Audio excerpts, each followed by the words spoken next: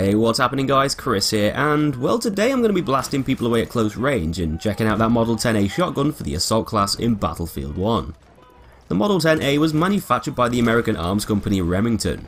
Not the same guys who made the shaver that you use to trim your beard, but in fact America's oldest gun maker, being founded in 1816. So yeah, about 200 years ago.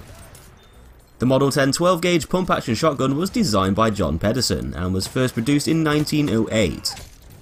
Although the M97 trench gun was the main shotgun issued to US troops in 1917 during the Great War, Remington also made 3,500 Model 10As to be issued too.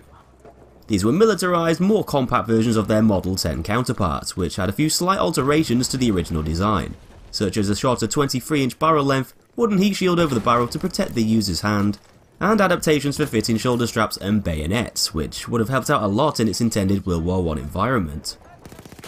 This line of weaponry was designed to be better suited for trench combat, and the devastating power of a shotgun blast proved to be an effective way of flushing out enemy forces stationed in defensive positions, and clearing out confined trenches with lethal force. It wasn't exactly the most popular and widely used shotgun that was around during the First World War, though it was still a commercial success and a very effective design nevertheless. In Battlefield 1, that Model 10A is one of the 3 shotguns from the base game that you'll be able to wield whilst using an assault loadout. There's 3 variants which all play out differently to each other, so I'm going to explain these in a bit more detail later on in the video. Right now though, it's statistics time, where I'll run over the gun's general bits of useful information.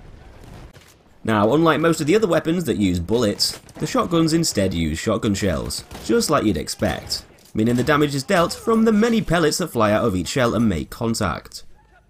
The Model 10A fires the most pellets per shell of all of the shotguns, apart from the M97 Sweeper variant, which fires 1 more. A total of 20 pellets are fired per shell, with each pellet dealing a maximum damage of 8.4 up to 15 meters, and a minimum of 4.2 beyond 22 meters. So if you do the math, you'll only need 12 of those pellets to actually hit your target at closer ranges to put them out of action, which kinda makes the gun overkill in CQC. It deals a similar amount of damage per pellet as the other shotguns, but because you're blasting out more of them per shell, this will provide you with increased stopping power to ensure that your target is going to go down. At longer ranges, it'll take 24 pellets, so probably quite a few pulls of the trigger, and because each shot is going to spread out more so over distance, this restricts the shotgun's effective range to those close quarter engagements. The Model 10A has about the same amount of pellet dispersion than the M97. Though it does have a higher vertical kick than the others with a value of 11, along with a leftwards value of 0.8 and a rightwards jolt of 1.2, which is quite a bit. And we can see by this that each shot is going to bounce the gun upwards and to the right.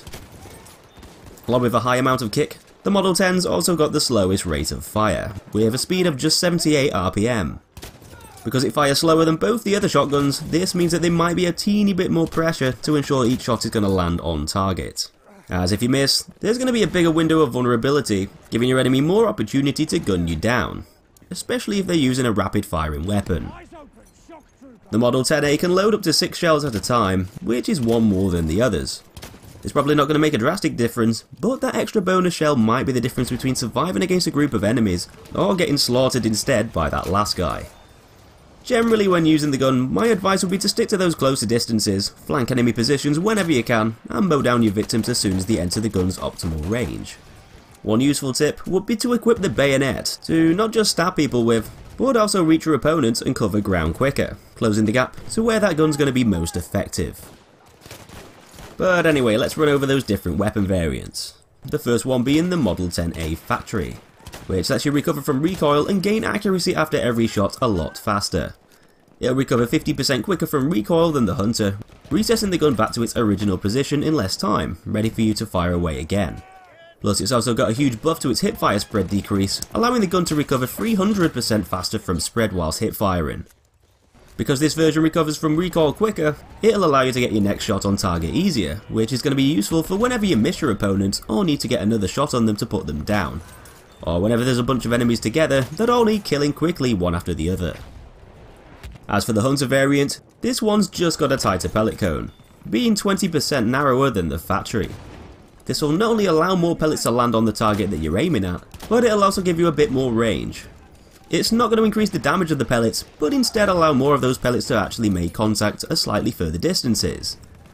A few pulls of the trigger will still usually be needed to take someone down beyond close range, though less shots might be required as you'll be inflicted more damage over distance down to more pellets making contact, with that tighter cone spread.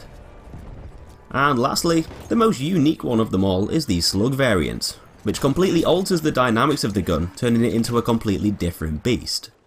Instead of firing 20 pellets per shell which disperse over distance, you'll be shooting out slugs, which are singular projectiles. These slugs deal 100 damage up to 10 meters, though damage will drop down to just 43 at 60 meters. So think of the Slug variant like a close range sniper rifle.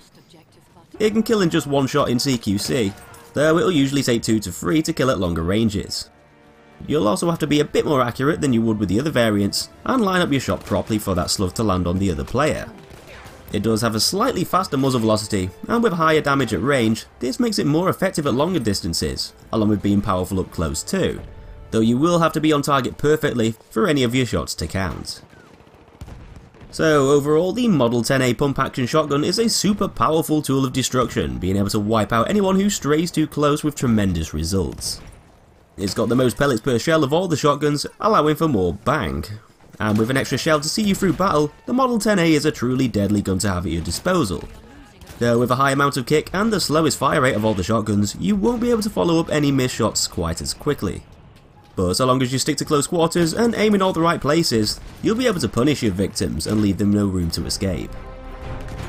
But that's pretty much it for this one. Thanks for watching, give me a like if you enjoyed the video, and subscribe for loads more.